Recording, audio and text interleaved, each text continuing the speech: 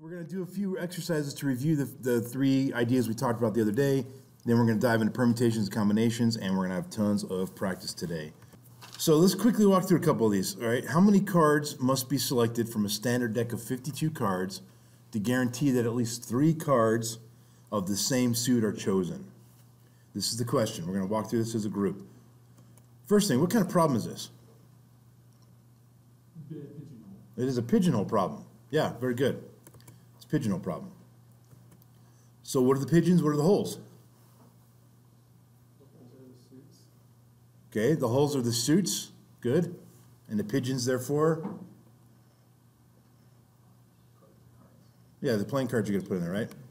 So the pigeons, it's the number of cards that are, bless you, it's the number of cards that we don't know what that is yet. That's what we're trying to solve. We're trying to figure out how many pigeons we have, okay? And then the holes are the suits. So remember the generalized pigeonhole principle. This formula, if there are n objects to be placed into k boxes, then at least one box will have the floor of n divided by k objects in it, right? You remember that? Or ceiling, yeah, did I say floor? Yeah, sorry, ceiling. That's what the upper things mean there, sorry. That was just a brain cramp. All right, so what variables do we know? There's 4 suits. So we know K, yeah. There's 13 cards per suit. Okay, there's 13 cards per suit. Look at my question mark next to those variables there. I have an N, a K, and an X. Which one of those 3 do we know? What is X even? What is that representing?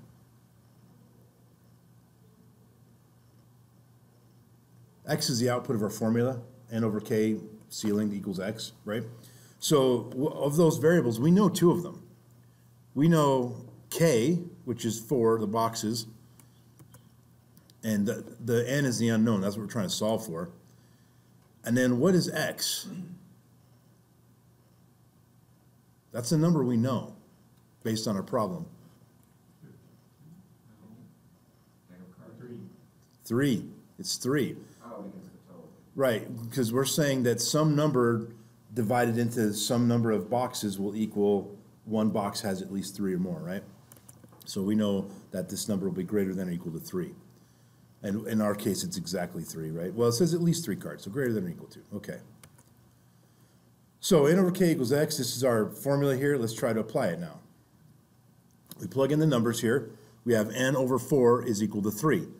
All we have to do is ask ourselves, what are we looking for? We're looking for something that's 2 point something, right? N over 4 is equal to 2 point something because we will ceiling that to 3, right? Does that make sense? So what's the value? Well, I gave it away, 9. Okay, sorry. I thought my slide had one more slide before that.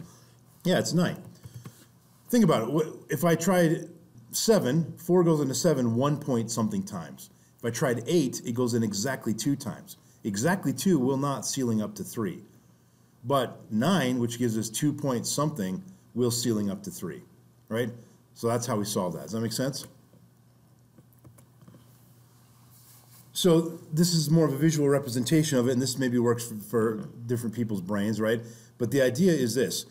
I could have gotten lucky, and the first 3 cards I drew were the same suit. And they all go into that box. That was weird. My transition was funny. But they all go into the same box, and bam, it was 3 cards, and at the end, we've got what we need. But that's not a guarantee that the first 3 cards I will draw will be the same suit, right? Does that make sense?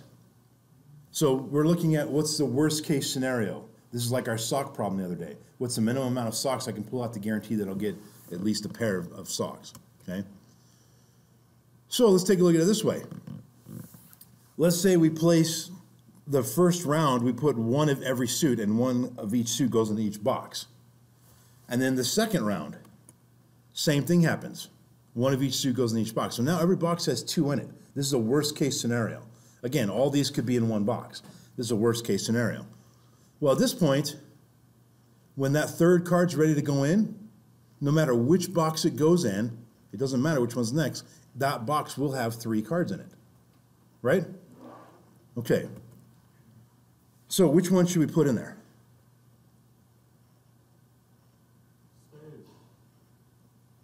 Spades. Are you sure?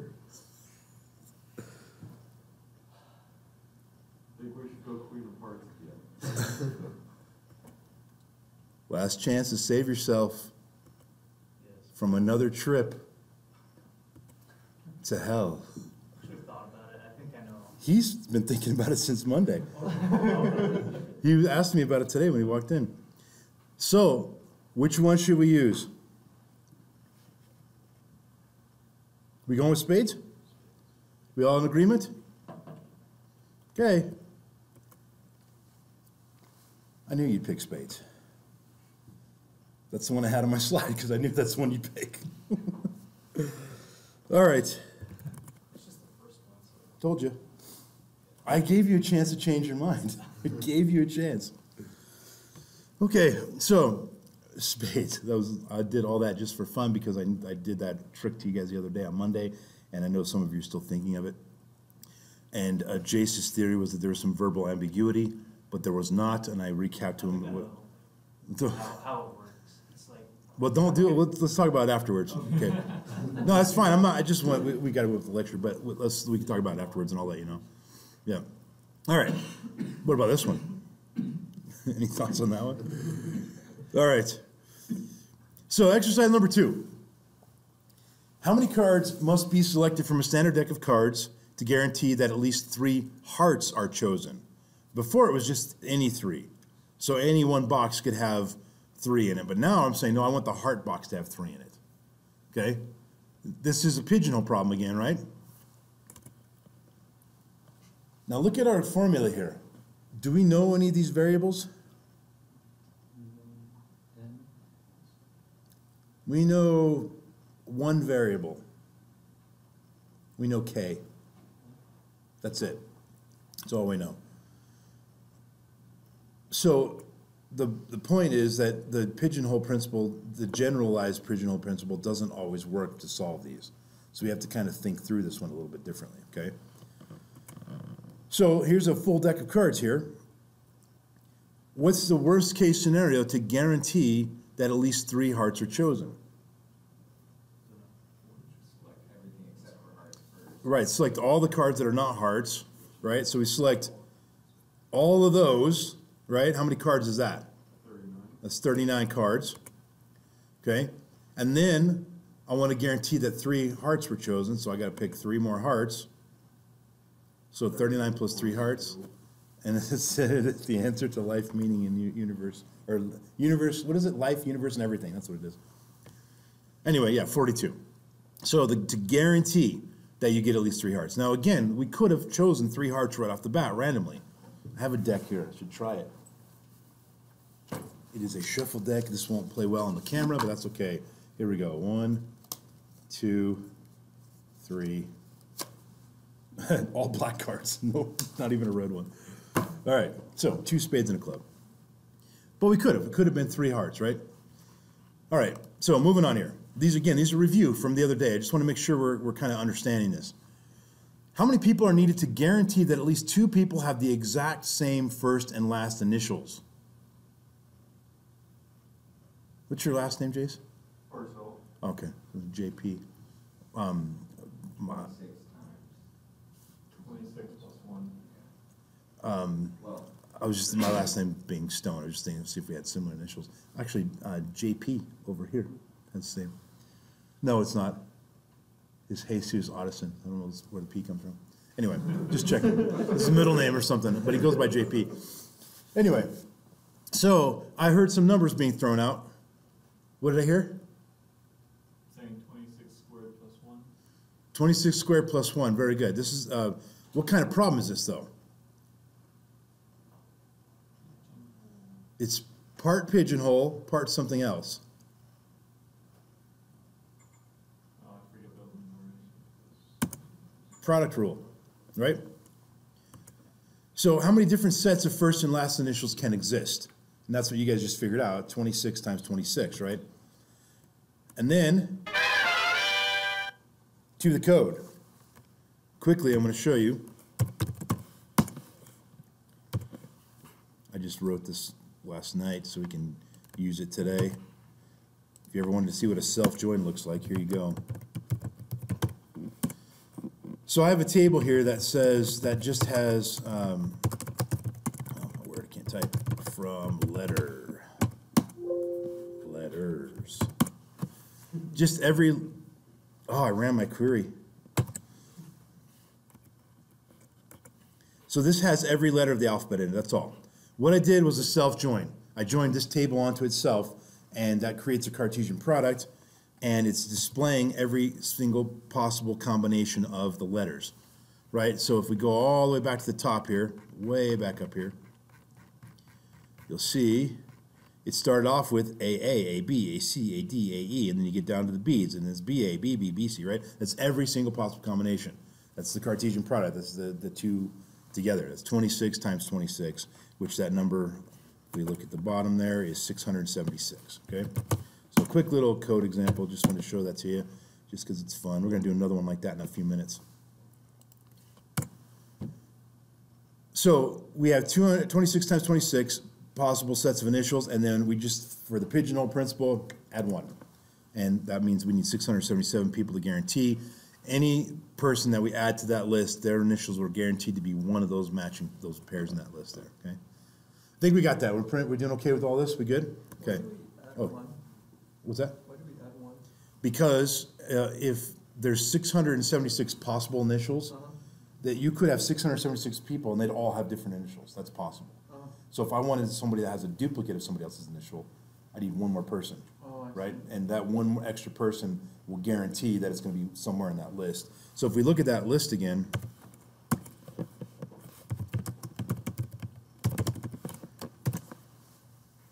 that's every single possible combination, right? And that's a total of 676 people. So name 2 random initials. TP, it's on the list. It'll be here because it's every possible initial, right? So there's TP right there, right? So if somebody walked in the room, the 677th person, that person's guaranteed to have one of those initials that those other 676 people are in the room right now. They have every one of those possible initials. The next guy that comes in, he will have a duplicate of somebody's, right? That make sense? Learn to spell and type. Okay, so next question. How many ways can you roll a 4 or a 5 on a 6-sided die? How many ways can you draw a face card from a standard deck of cards? And how many ways can you do one or the other? How many ways is in how many rotations from like a specific other number? Or How many ways can you roll a 4 or a 5 on a 6-sided die?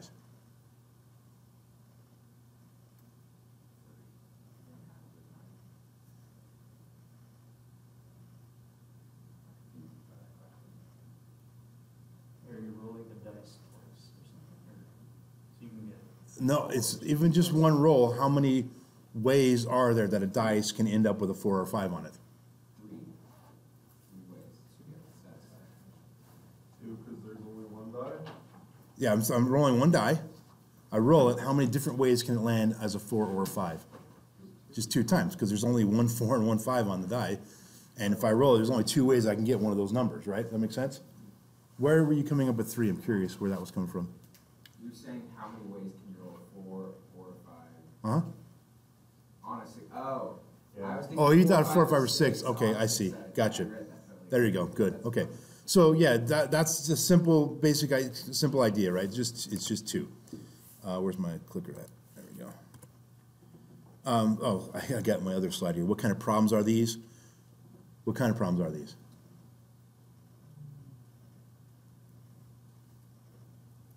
The sum rules. Yeah, good. The addition rule, sum rule. Okay. Simple counting stuff and additional rule, right? All right, so this first one, what's the answer to that? We decided it's 2. How many ways can you draw a face card from a standard deck of cards? 12. Sounds right to me, right? Jack, queen, king of hearts, clubs, and spades, and diamonds. That's 12, right? Okay? 12. Now, here's the tricky one. How many ways are there to do one or the other? Yeah, I've got a deck of cards here. I don't have any dice with me, but if I were to pick one thing and either roll a 4 or 5 or pick a card and hope that it's a face card, how many ways can I do have one of those results? And the answer is there are 14 ways to get one of those results, right? That's our addition rule. If you can do task 1 or task 2, this many times, that many times, you add them together. That's how many times you could do one or the other. Okay? And if you're confused about that, go back to last Monday's stuff and watch the video there. And I broke that into 2 30-minute videos, so it's not too bad. And you could probably watch them on speed and a half or even double speed and get through both of them in a half an hour probably. All right, number 5. How many single scoop ice cream cones can you make with 3 different cones, 31 flavors, and then 4 toppings? And note that no toppings is also a possibility, right? Which that essentially becomes a 5th topping when you do the math. But what kind of problem is this? It's multiplication or product rule problem, right? Very good. And how do we do this? To the code. I'm up in the middle of the night making databases for all this stuff. All right, so I made a database called Ice Cream. Well, how many with 1 scoop and 1 topping? Yeah. I think I should have clarified that in the question, but that's a good point, though. Oh, let me get the query. I didn't want to rewrite it in class, save a little bit of time here. Just wrote it last time. This one's a little bit more involved. Okay, so let's look real quick at the tables. Show the tables. There's cone table, flavor table, and topping table, right? Select star from cone. There are 3 cones, sugar, waffle, and chocolate. And then there are topping. There are 31, or sorry, those are 4 toppings. Wait for it.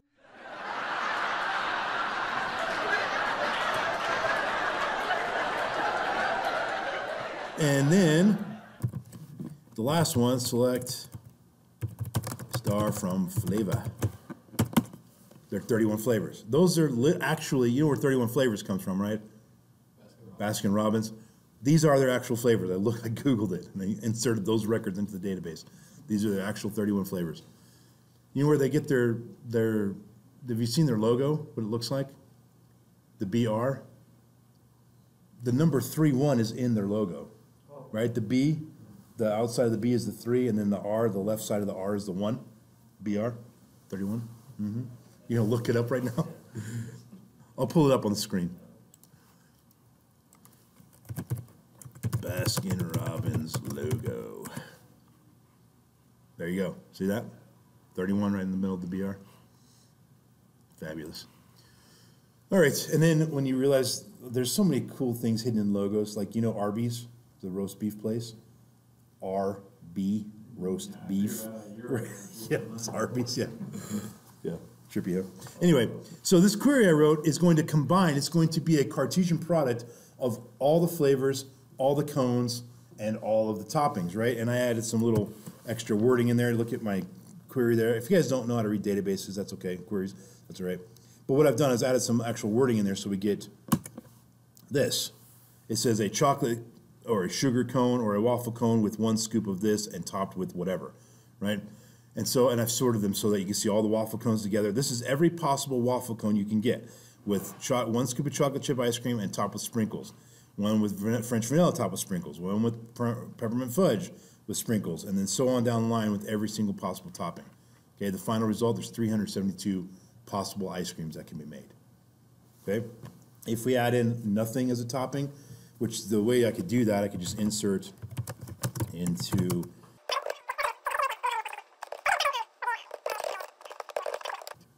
so that will be our 5th topping. Now if I run my query again, we'll get a different result. And you'll see when it's done running, a lot longer, 465 rows, and you'll see that every possible scenario, there will be one that's topped with nothing, right? So again, that's just, this is a silly database, right? But I show you it in a database because it's useful to understand that this kind of stuff with permutations, combinations, the product rule, the addition rule, is very applicable in databases. Databases are built on set theory, and everything in a database is sets. And so understanding how to manipulate sets and to look at different combinations of sets and different permutations of sets is very useful. So I figured I'd throw those together so you can look at that. So the answer was 3 times 31 times 4, right? Or times 5 if we're doing if we're counting the no toppings. To the whiteboards.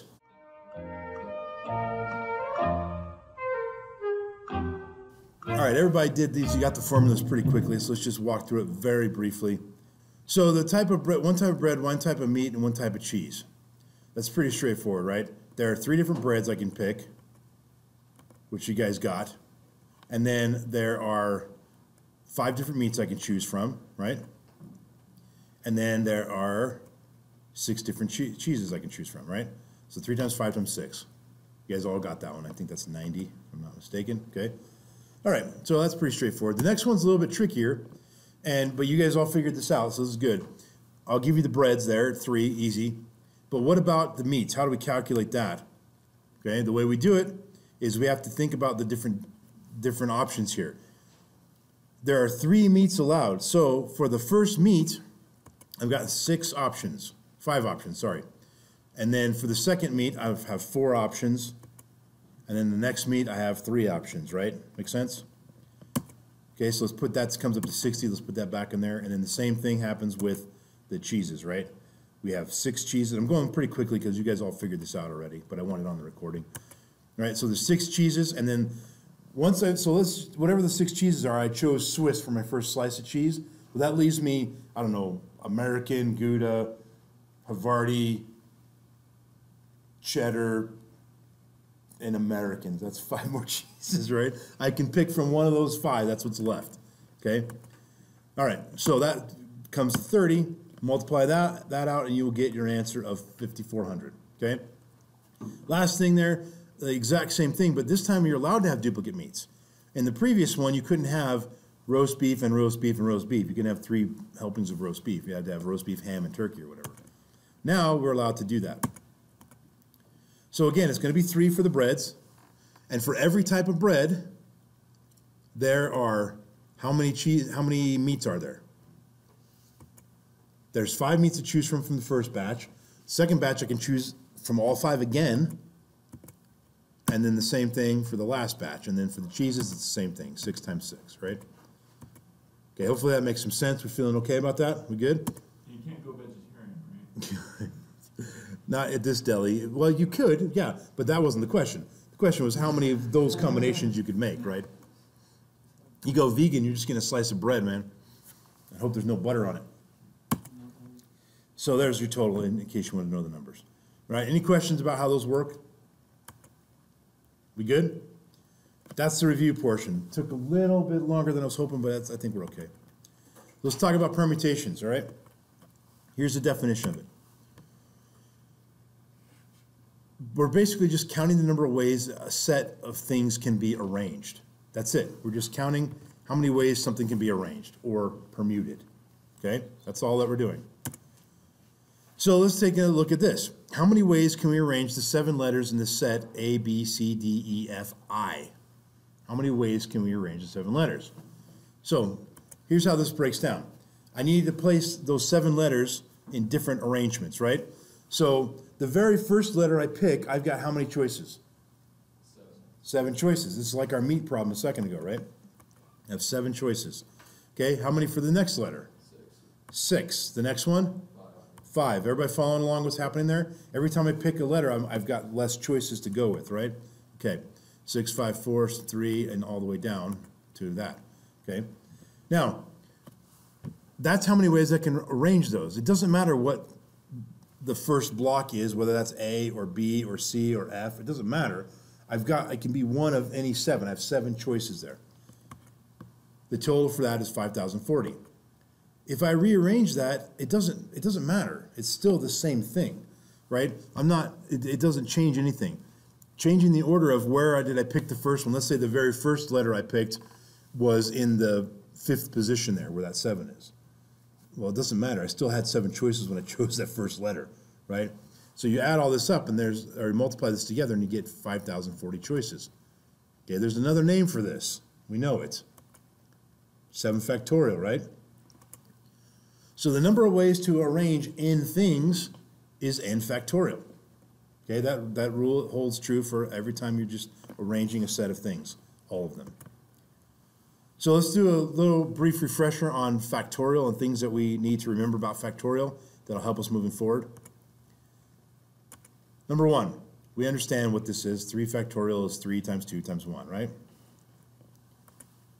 6 factorial, 6 times 5 times 4 times 3 times, obviously, right?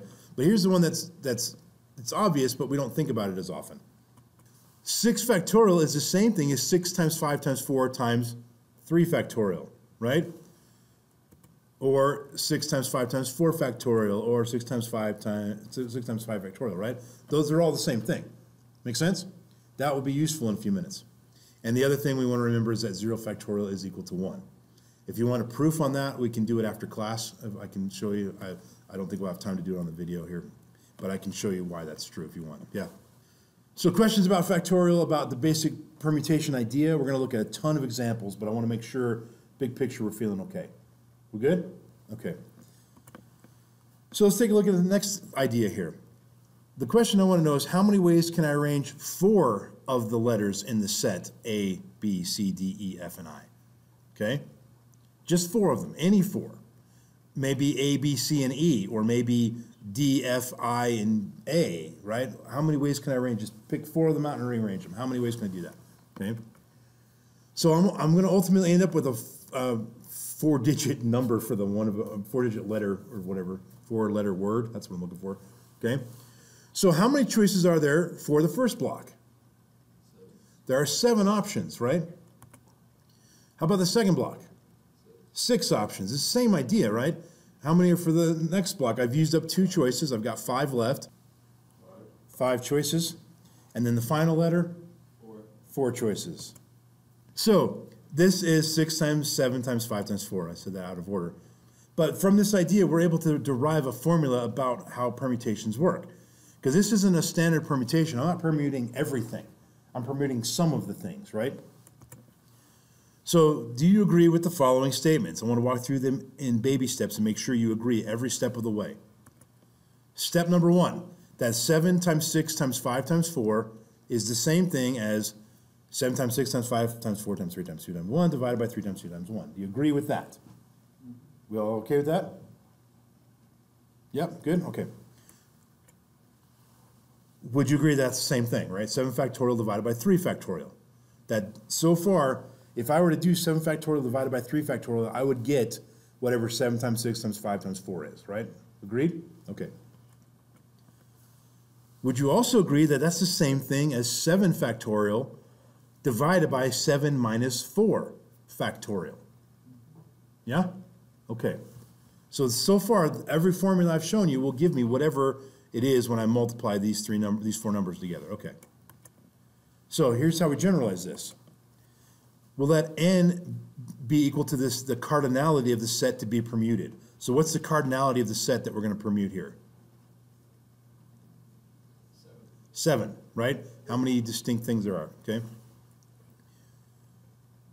And we might want to be careful with using cardinality in this case because there are scenarios where we're going to have duplicates and we will want to count them. You know what I mean? Like I might have A, B, B, and I want to know how many ways I can permute that, right? So yeah, be careful with the word cardinality. I probably should change that.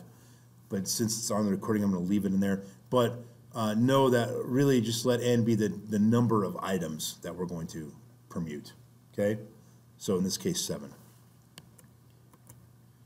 Let k be the number of elements to be permuted, right? In this case, it's 4. We're going to permute 4 of the 7 things, right? So thus, the number of ways to permute k of n items is n factorial divided by n minus k factorial. You buy that? Okay? So here's how it's written and how we say it. Okay, we'll say this is permutation of n elements k at a time. That's how you'll say that. It's also written like this, n, little n, big P, little k, n permute k. Or the function p with n and k as variables. All of those are valid ways to do this. To the whiteboards.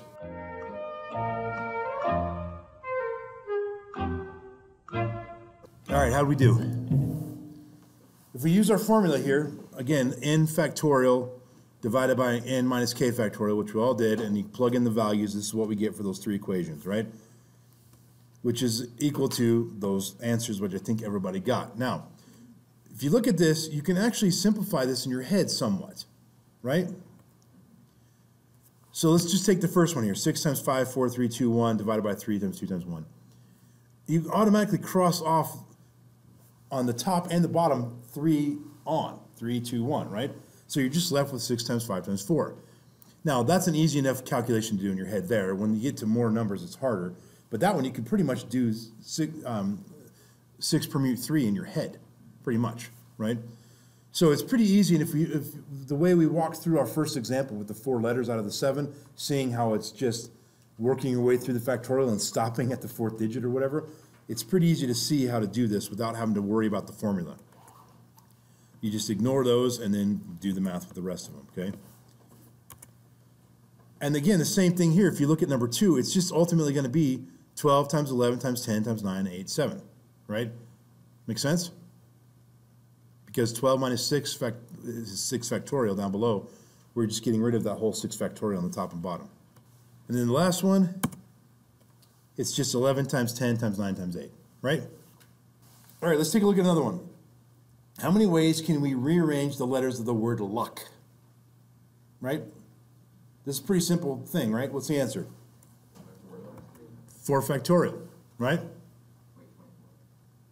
Well, whatever 4 factorial is, right? But it's 4 factorial, which is 24, yeah. Yeah, but it's 4 factorial ways. Yeah, it's just permuting. What kind of problem is this? It's a permutations problem. It's a 4 permute 4, or it's permuting 4 elements 4 at a time, right? A minute ago we were looking at 7 elements 4 at a time, or 6 elements 3 at a time, or 12 elements 6 at a time, or 11 elements 7 at a time, or whatever, right? All right, how about this word? This is a little bit different. How many ways can we rearrange the letters of the word fool? It seems like 4 factorial, right? Let's think about what's happening here, okay? To rearrange the letters, there are 4 individual letters, and if I want to rearrange them, the answer is 4 factorial. But if I want to rearrange them and have unique results, right? If I wanted to, if my question was, how many words can you make, right? And let's assume that every arrangement is an actual real live word, right? Obviously they're not, but let's just say they were. So how many words could I make? Well, then we're gonna have some duplication here we gotta deal with, right? Does that make sense? So these are all the ways that I can rearrange that, or are they? I'm just saying I want to rearrange all 4 of those letters. In all those cases, you can swap the 2 O's. Yeah, there's that set right there, and that set right there, right? Do you understand why? I just discovered a new trick here that I can do. If I hold the control key down, my mouse turns into a laser pointer. Pretty cool, huh? So this O right here that my mouse is on, I'm swapping it for this O. So this word fool right here, I'm taking that O and I'm moving it over to here, and I'm taking this O and moving it over to here, and now I have another arrangement, right? But it looks identical. So if I literally want to know how many ways I could rearrange them, then this is the answer. This is 4 factorial. But if I want to know how many words I can make, and we make the assumption that every, even like OOFL is a word, which it's not, but we make that assumption that everything is a word, then it's different. We have to deal with the duplication. So how do we deal with the duplication? I mean, in this case, it's kind of obvious. Just to delete those green ones, right? Just cut it in half. But it won't always be as simple as cut it in half, okay? How do we figure this out is the question. So that right there, what we're looking at is the 4 factorials I pointed out. So the question I want to know is, how do we account for these duplicates in our formula? It's 4 factorial, but what else? What do we have, forget about the formula for a minute, but what piece of this do we have to look at more closely? Where does the problem lie? How many unique elements? Yeah, how many unique elements? So we have the O's, right, is the problem. The O's are duplicates, and they end up creating this scenario where we have double everything, right? So we need to divide out all of the duplicate permutations. Well, how do we figure that out? Any thoughts on that? How do we get rid of the duplication? How do we get rid of the duplicate O's there, the duplicate O problem? So the idea is we need to figure out how many times can I permute two O's, right? Or if I had 7 O's in there, how many ways could I permute 7 O's? That many ways is all the extras. We just get rid of it. So we would divide this by 2 factorial. There's 2 factorial ways to arrange the O's because there are 2 O's. If we divide that out, 4 factorial divided by 2 factorial, we eliminate the duplicates. Dig it? We'll look at some more examples in a minute. Does that make sense? Okay. So we end up having 12, which you can see that is half of what's going on up there. Okay. So how many ways can we rearrange the letters of the word composition? And I want to know how many unique ways. I should clarify that on my slide here. How many unique ways, okay, can we rearrange the letters of the word composition? So what things do we have to consider if we're going to solve this problem? Any duplicates that are in there. We had to deal with all the duplicates. Yeah. Is that it? Just the letters in general, I guess. Yeah, just looking at how many letters there are, right? Yeah. So we need to look at the duplicate O's, the duplicate I's, right? There's 2 I's and there's 3 O's, and then the number of letters in the whole word. We consider all those things and we can figure out our answer. Okay, there's 3 O's, there's 2 I's. How many letters are in the whole word? 11. Yes. All right, so there are 11 letters in the word, right? All right, so what's our final formula look like? 11 factorial divided by 3 factorial times 2 factorial, right? That's the same problem we did a second ago.